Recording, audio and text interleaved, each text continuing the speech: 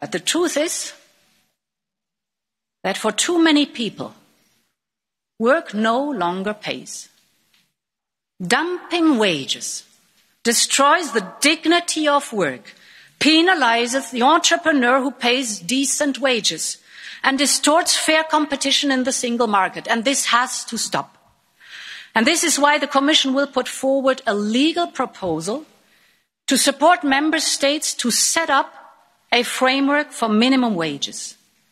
Everyone must have access.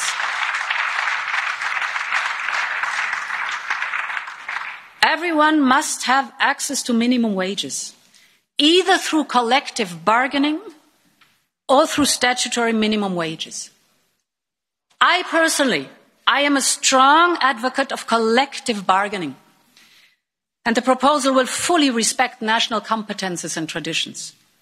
We have seen in many member states that introduced collectively bargained minimum wages how a well-negotiated minimum wage secures jobs and creates fairness, both for the workers and for the companies who really value them. So, honourable members, minimum wages work, and it is time that work paid.